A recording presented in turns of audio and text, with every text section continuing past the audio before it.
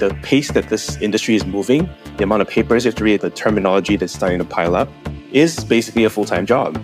If you're not taking this seriously and spending your full time on it, you will be outcompeted by somebody who is taking it seriously and specializing in it. I basically focus on this term AI engineer as a way for companies to have a shorthand to identify what they're looking to hire, and for the engineers to identify themselves and to legitimize the engineers who identify themselves as working on AI. We've never had intelligence unpack, which is effectively what this is. Hi, I'm Rachel Chalmers, and this is Generationship, the podcast at the intersection of infrastructure and artificial intelligence. We are the generation that's exploring generative AI. We are a finite group of people with a finite set of resources, and we have to share this infrastructure. We have to find fair and ethical ways to do that. The first generation ship has already set sail. It's the planet Earth, and you and I are the crew. This show is brought to you by Heavybit, the leading investor in developer-first startups. To learn more about Heavybit, visit heavybit.com. Today, I'm delighted to have Shawn Wang on the show. Shawn helps build great developer experiences, from demos to docs to dev tools to dev communities. He's currently working on the Small AI Company, working in San Francisco and Singapore. He's also a frequent writer and speaker, best known for the rise of the AI engineer on latent space, the self-provisioning runtime, and third age of JS, and the end of localhost on DX. Tips. And finally, on the non-technical side, the Learn in Public movement and the Coding Career Handbook. Shawn also goes by swyx, which is the initials of his English and Chinese names. A developer, founder, angel investor, primarily active in the AI and DevTools community. Swyx is a GitHub star, Stripe community expert, helped run the React subreddit for over 200,000 developers, and grew the Svelte Society from 0 to over 15,000 developers. He grew up in Singapore, but has worked mostly in the US and UK, working on developer experience for Netlify, Amazon Web Services, Temporal, and Airbyte, and he's now independently working on Latent Space, the AI Engineer Summit and Foundation, and the Small AI Company. Shawn, swyx, thank you so much for being on the show. Yeah, it's a pleasure. And I'm happy to dive in. In The Rise of the AI Engineer, which is the essay you're probably best known for, you wrote that we're observing a once-in-a-generation shift right of applied AI, fueled by the emergent capabilities and open-source API availability of foundation models. A wide range of AI tasks that used to take 5 years in a research team to accomplish in 2013 now require just API docs and a spare afternoon in 2023. That's as true now as it was a year ago when you wrote it. Can you tell us how you came to write this very influential essay? And a confession from me, it did help inspire the name of this podcast. I didn't know that, so that's a fantastic revelation.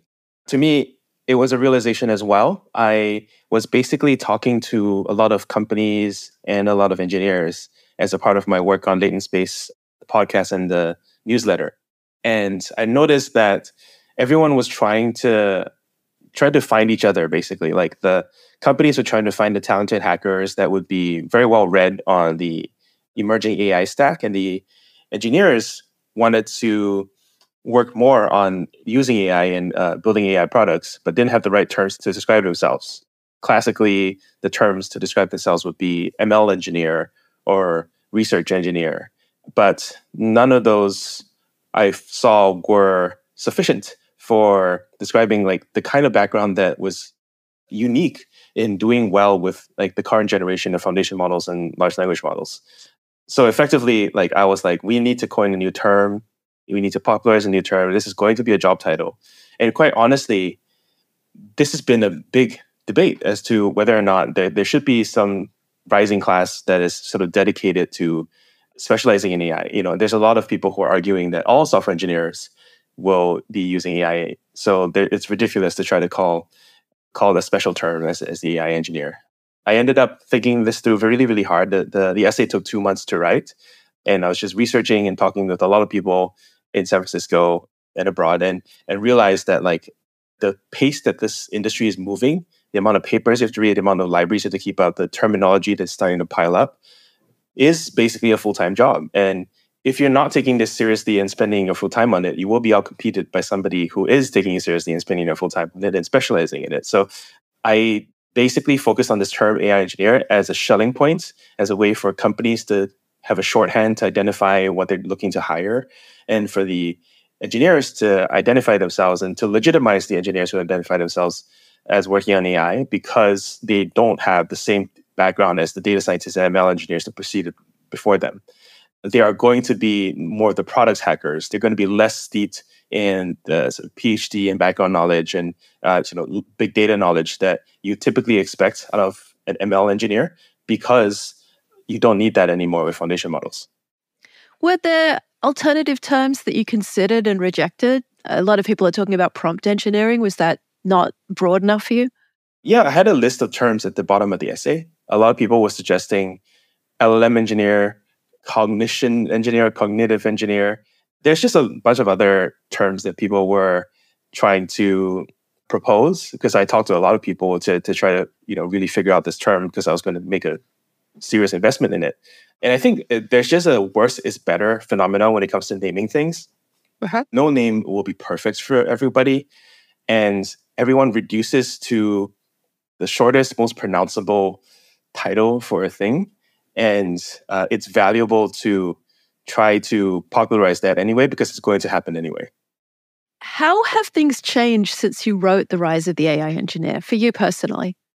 Well, I started when I realized I was going to write the essay. I actually also started the conference. And for me, I think I would safely say that, I think it's going to be my life's work, my sort of 10-year journey into building this thing up into an industry.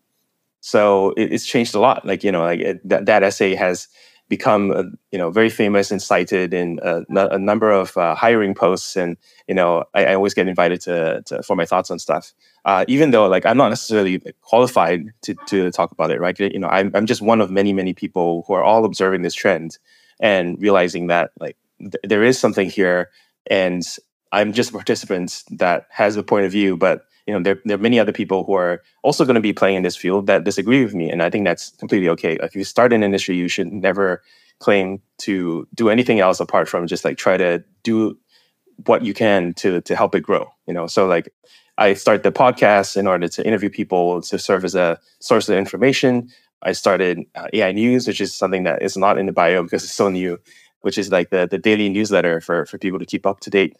And then for me, the conference is the preeminent place to gather in person to also get the best talks out of the people that I observe doing great work in the industry. And this is your second big career pivot, isn't it? Your third career. You started out as a quant working in finance, then you moved into software engineering. What keeps you moving? What keeps you searching for the next thing? Yeah, it's not like I'm trying to search for the next thing. When I was in finance, I was in sort of quantitative trading. So they're not that different, right? I'm not trying to pretend that, I went from begging to tech or anything like that. They're all kind of similar. They do feel a bit of a pivot because I had to do a lot of work to study and to rebrand myself and to reintegrate myself with a completely new network of people that I consider to be my mentors and peers.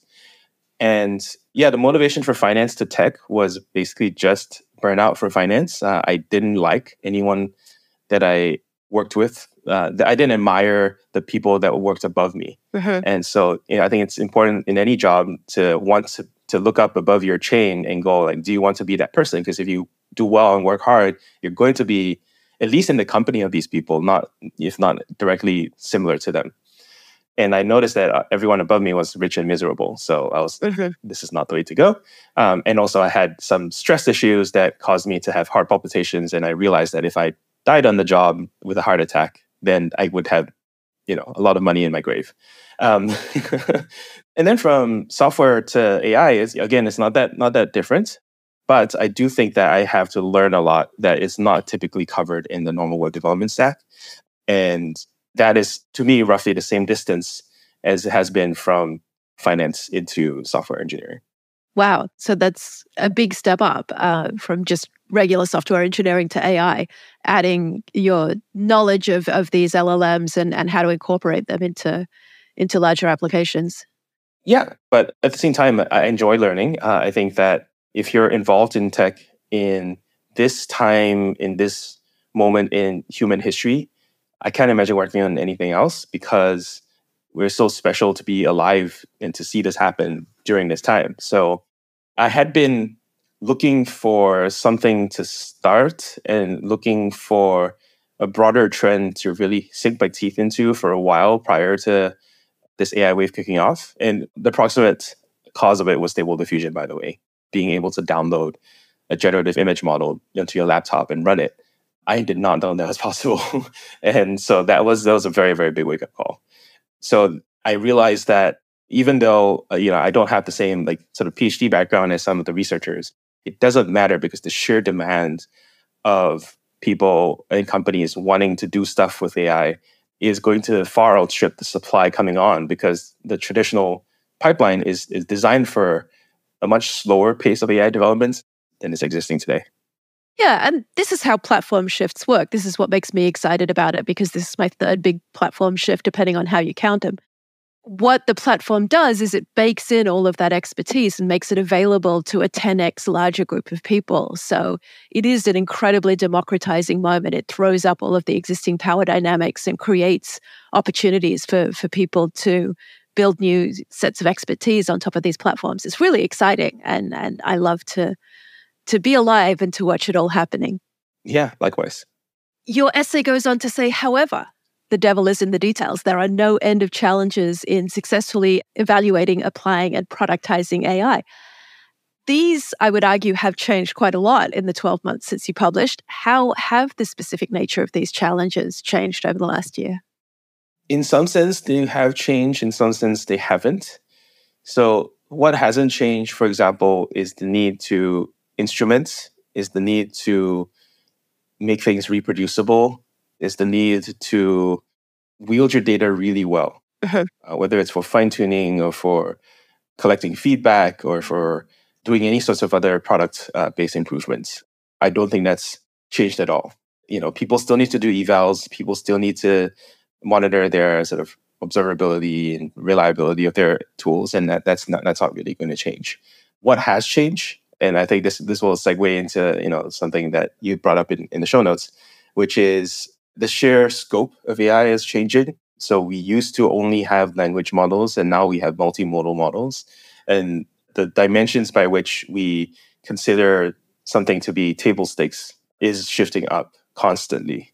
If you look at all the tools that are out there, if you look at all the chatbots that all the big model labs are providing, they're all adding features that did not exist when ChatGPT was launched, right? So now you must be able to read an image as easily as you read words. You probably also should be able to generate images. You should probably be able to upload a file and read over it. And by the way, we can talk about doing RAG versus stuffing everything in long context for that kind of stuff. Oh yeah, I'm coming to that. And there's just an ongoing list of requirements that are piling up as the sort of basic expectations, because the large labs are investing in those things. So if you're building on top of these large lab APIs, you might be steamrolled by something that they ship tomorrow. Yeah. Which is something that happens with OpenAI's sort of GPTs, the sort of customizable versions of the GPT store. And you need to be okay with that. You need to have a strategy for dealing with that, because it's going to happen. But at the same time, there's going to be opportunities thrown off because OpenAI doesn't focus on everything. And you also just need to achieve a very high bar with user expectations, right? Everyone's going to have very high expectations when they come try your product, and then they'll try it for a little bit and then they'll leave, because the thing that people think they want is not necessarily what they want to use every single day. So the product challenges is still the tricky thing. Like, you're building on sort of like shifting sands, and also like people don't really know what they want yet. Let's talk about multimodality. One of the reasons I'm excited about this more default incorporation of images is because my background is in writing, and so I'm acutely conscious of the limitations of language in describing the physical world. I think opening these language models to other kinds of representation like images and potentially other kinds of data will create models that are in some sense instantiating other kinds of knowledge, not just linguistic knowledge about our universe. Do you think this is the year of multimodality? And what will that mean for AI engineering? Yeah, so we had a guest, Logan Kilpatrick, come and speak at our summit last year, and he actually declared 2024 the year of multimodality. And I would say like it's mostly played out. I would definitely say that because now, the sort of mainline GPT-4 model does consume images natively. It's not a separate model. It used to be a separate vision model, and now it's all integrated into one. And I think that the viral demos that we've seen, so I'll point people to TL Draws, Make Real, where you can sort of draw on a whiteboard and take a snapshot of it and turn that into actual working code, and is very indicative of like where things are going, right? Like in the recent sort of Google I/O, they're also demonstrating, Project Astra, which is combining vision and voice generation and all that good stuff together. And I think like that's obviously what people want. I think that's the most interesting thing about general intelligence, that it should incorporate information from multiple modalities. And yes, it is a lot easier to describe some things without words because obviously like an image is worth 1,000 words. And it's also surprisingly cheap. I think people don't understand that it wasn't a huge leap going from last year to this year, adding all the other modalities, at least for the late fusion type models. So there's a distinction between the late fusion and early fusion. Late fusion is where you kind of freeze the image model, you freeze the text model, and you just kind of fuse them together after they've all been trained. And the early fusion models are where they all trained natively from scratch. And obviously the early fusion is going to be better and more expensive, but the late fusion is surprisingly good. I would say like it's, Grok from XAI, the Elon version of Grok, not the GPU company. They recently turned Grok into a vision model, and that was surprisingly easy because they hired the guy who invented the lava technique. And we interviewed him for my podcast. I think it's a really cheap and interesting technique for turning any model into a multimodal model. And we're likely to see a lot more of that going forward. And in a sense, it's like you said about the term AI engineer, the worst best, something that's easy and available will outdo something that's technically superior just because of its availability, of its affordances. Oh, interesting. Yeah, I would support that as well. Worse is better is a specific essay, by the way. I'm quoting a specific essay. I forget the author of the title, but if people are interested, Google worse is better. We'll put it in the show notes. You'll find it, people. Yeah. Retrieval augmented generation. You already raised this. What do you see as the state of the art here? Probably use a library like LangChain or Llama Index. There are a lot of papers and techniques to do RAG. You do want to stick to your fundamentals in terms of not overcomplicating things. So the state of the art would be, for example, so let's separate fundamentals from state of the art, because if you keep choosing state of the art, there's a lot of noise, a lot of details, and we're not sure if that will stick around, right? The fundamentals will stick around much longer, but the state of the art will keep shifting. Fundamentals are that you want to chunk up your documents, right? And embed them somewhere and then retrieve them according to some techniques, for example, hypothetical document embeddings. It's open question whether that works or not. You have to tune it a lot. Anyway, those are like the sort of basic knowledge to understand them. You probably also want to eval them using some kind of framework of understanding what sources of errors will come up during RAG. And the most popular one, the one that OpenAI now supports, is RAGAS, which is a sort of 4-step decomposition of the sources of errors in RAG. And there you can actually start to determine like what issues your RAG pipeline might be having. Since then, I would say the sort of current emerging state of the art is Colbert, which comes out of Omar Khattab's lab in Stanford. And what's going on there is that sometimes, actually, depending on the use case, chunking with RAG is not sufficient. So, you're kind of, let's say, when you're making a query about a film, asking a query about a specific frame doesn't really help when you're asking about something that happens over time. Mm-hmm. You need to be able to retrieve mood. You need to be able to retrieve, a relationship. That doesn't quite get captured when you chunk something and you embed it and you store it in a vector database and you retrieve with cosine similarity, right? Those are something where, like, if people are too distant from their RAG implementation, they don't really understand that this actually is really material. And if you chunk things wrong, or if you ask the wrong kind of question and send it to a RAG process, it's just not going to get it, because you're asking for a specific small slices of information rather than the long evolution of something over time. So this is where Colbert probably shines more if you want to follow the RAG path. Colbert is a sort of late interaction paradigm where you basically chunk token by token and you retrieve them much later. It's really wild and kind of snazzy. You basically do a lot more work upfront, so you do less work later, and you actually can much better identify which relevant parts of your query are related to the underlying document.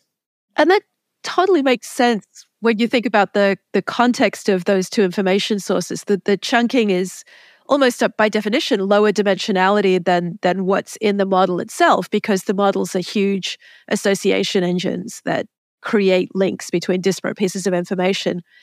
And if you do that pre-work on the RAG and create tokens out of your chunks, that's bringing it up to a level of dimensionality that's closer to what's already stored in the language model. Yeah, I wouldn't say tokens, I'll probably say embeddings, but yeah, that's all broadly directionally correct.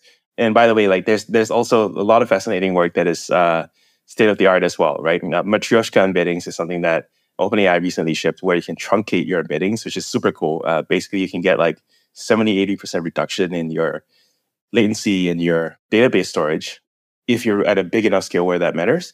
You can get reductions just by lopping off like the least significant, like 70% of the embeddings that you get back from your embedding model, which is fantastic. Like I didn't know that was possible, but some grad students published a paper called Matryoshka embeddings that showed it was possible, and then OpenAI shipped it like 6 months later. It's really, really fast. It's embeddings all the way down. Yeah. What are some of the best practices you've seen for AI engineers to accelerate themselves? How do you ingest these techniques and use them to make yourself more competitive? Probably the simplest, best answer is to build things. Like, set yourself something challenging to build. If you want to, or if you don't have ideas, just clone something existing out there, and you eventually find something that you want to do differently, and just go pursue that, and learn just in time rather than just in case, right? Like that. There's so many things to learn and so many things to keep up of, but you'll never get your hands dirty with stuff unless you actually build with it. And the forcing function of building forces you to not only choose things instead of knowing a little about a lot of things, just choose things and go into things deeply, but then also being able to get into the nitty-gritty details that people don't really talk about in public. That's the only way you're going to get into that and ask the questions that only real builders are going to ask, because you are trying to build. I will say that is what any software engineer should do anyway. And that's nothing special to an AI engineer. Yeah. Right? Like every engineer should be doing that. Specifically for AI engineers, though, I do think that you do need to stay informed, because this field is moving so much faster than regular software engineering. I do think there is a self-serving bias here, us being podcasters and me having like a daily newsletter, and like me having a conference that, where like people come and listen to what's new.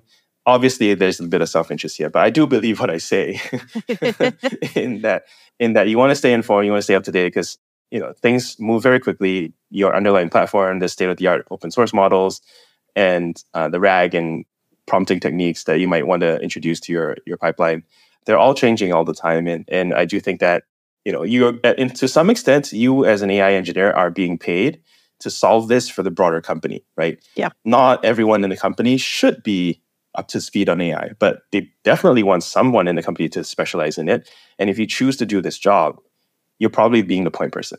Like, if you're not being the point person, someone else will be, and you're not doing your job well. With so many people building and so many new models coming online, have we reached peak ChatGPT? So this question is interesting the way you phrased it, because we have reached peak ChatGPT, and we reached it a year ago. Yeah. I don't know if people know this publicly, but I have a post on this on the blog. Everyone was very excited when ChatGPT launched and reached 100 million users in like February of 2023, right? Like 2 months, let's just call it 2 months into launch. So that will make it January 2023. And everyone was like, wow, like this is the fastest growing product ever. This thing's going to take over. And, every man, human, and child on earth is going to use it. And then fast forward a year later, 10 months later, to OpenAI Dev Day, and Sam Altman walks on stage and announces that they have 100 million users of ChatGPT. Yes. So ChatGPT has been, and we have website analytics from SimilarWeb and other sources that track like the ChatGPT usage.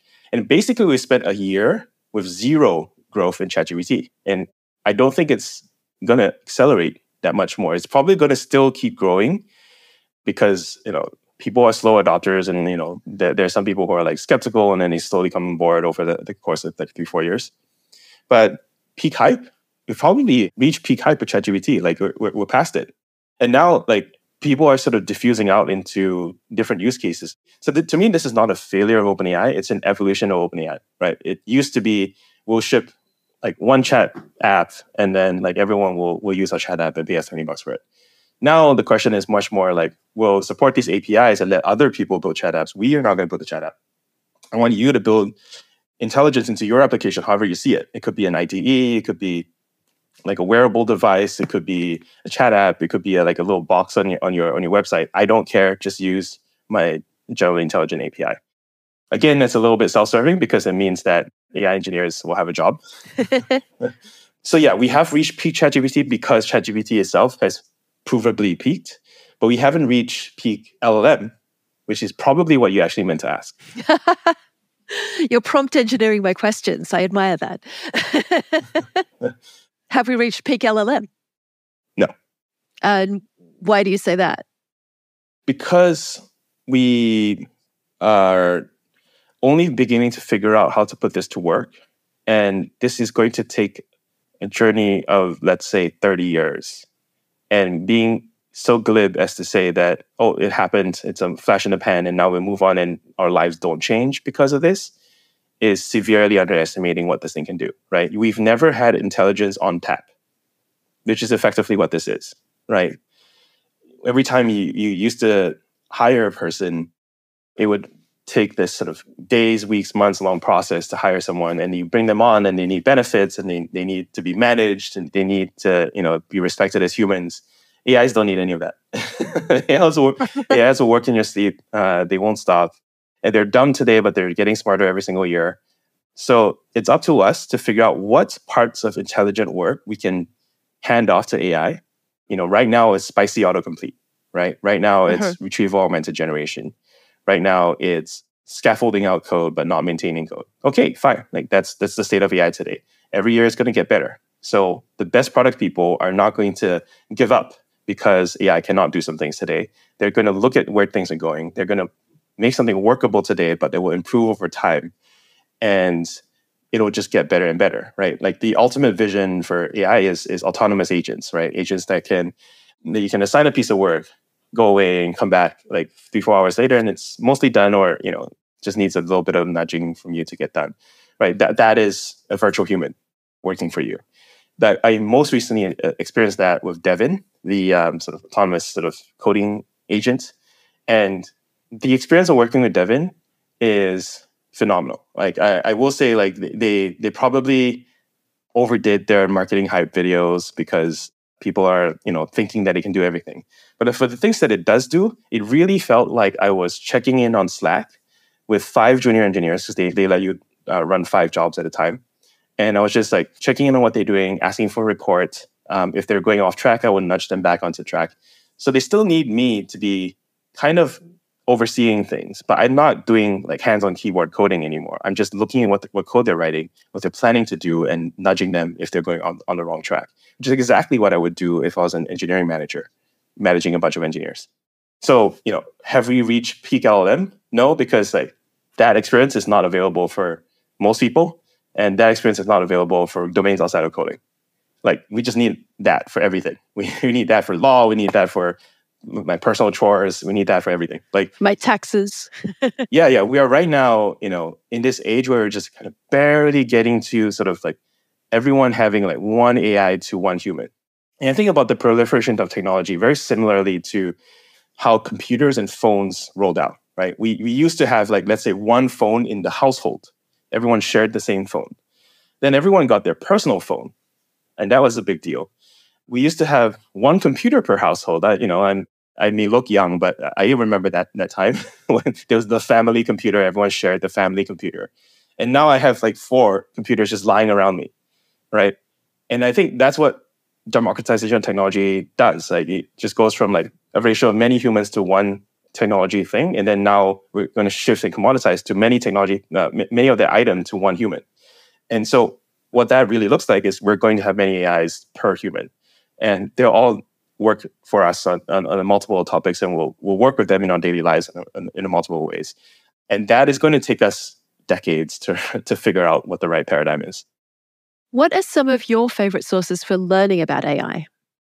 Yeah, I have a list of good podcasts and newsletters. Obviously, I contribute to that, but I do have a lot of people that I respect and learn from myself. So I encourage people to just kind of search my name and search for good podcasts and AI newsletters. I think about 2,000 people follow that on Twitter as well. And I have a Twitter short list of AI high signal people that if you join my sort of AI newsletter, you'll see that is the way that I keep up to date on like Reddit, Discord, and Twitter news. But then, I think that is the fundamental like daily news flow. You also want to have, again, your fundamentals. I think I have a lot of emphasis on fundamentals that don't change rather than getting whipsawed every single day with like, oh, look over here and like, look over there. You will notice that a lot of headline grabbing things happen in AI where it like doesn't matter the week after. Uh-huh. And you want to try to keep yourself away from that, right? Like you want to focus on things that last. And I'm really trying to encourage people to do that. So favorite sources for learning about that, books. Yep. A lot of people writing today that they have put a lot of work in that like covers fundamentals. I recently did like an NLP with like Hugging Face Transformers book that was recently released by Hugging Face via O'Reilly, and that's really good. That's a really good survey of the field. Uh-huh. And then also like reading papers as well. I think like once you have the good fundamentals, then you want to like practice that with like more cutting edge things and reading papers and looking at code and running code that's coming out. I think it's a really good way of keeping up to date. If everything goes exactly how you think it should for the next 5 years, what does the future look like? Exactly how it should. I think I already articulated a little bit of that future, right?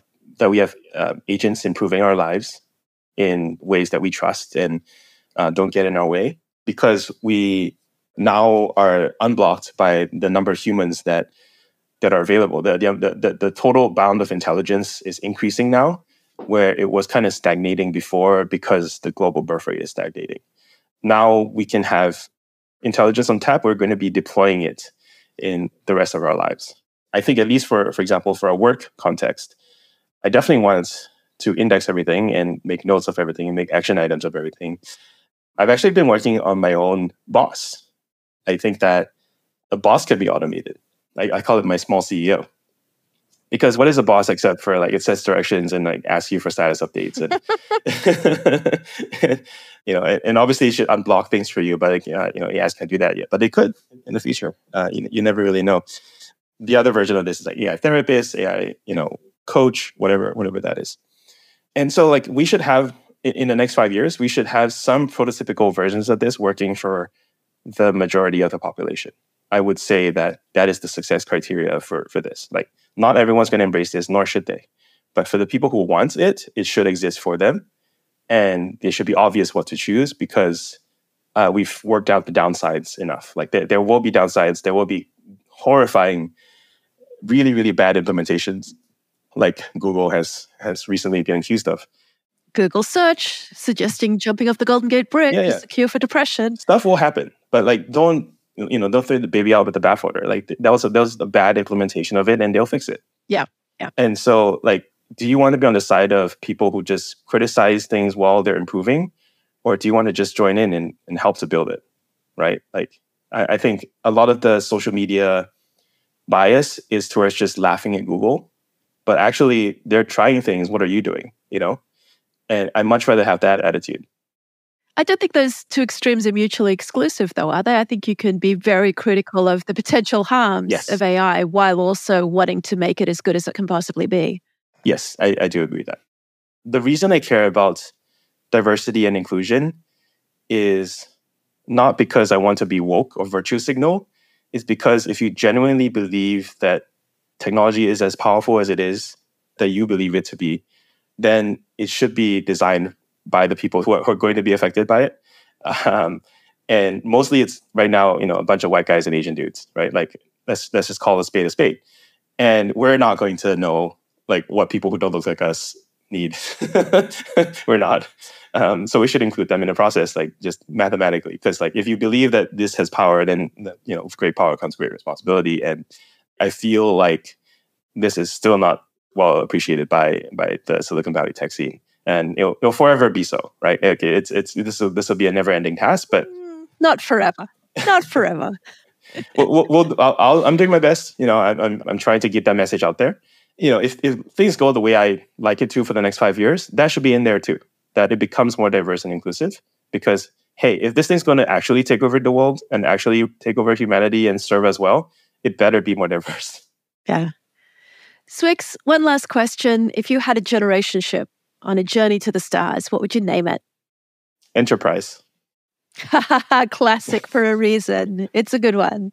I'm not a huge Trekkie because I never really found the shows that interesting, but I like the idea that humanity has solved all their problems, and now our sole job is to go out there and see what's out there, and that is what an abundance mentality looks like. Yeah, absolutely. That you're just going out there and observing, and hopefully not intruding too much. Even though every episode they always somehow manage to break their own rules, but but the USS Enterprise, I think. It would be iconic. If we had a generation ship to the stars, then we probably should name it after the first sort of cultural artifacts of humanity that figured this out. That's a very cool name. It's been a delight to have you on the show. Thank you so much. And good luck with everything that you're working on. Likewise. That's all we have time for today. If you're interested in being a guest, or if you know someone awesome I should interview, hook up with us online. We're available where all fine social medias are sold. This show is brought to you by Heavybit, the leading investor in developer-first startups. To learn more about Heavybit, visit heavybit.com.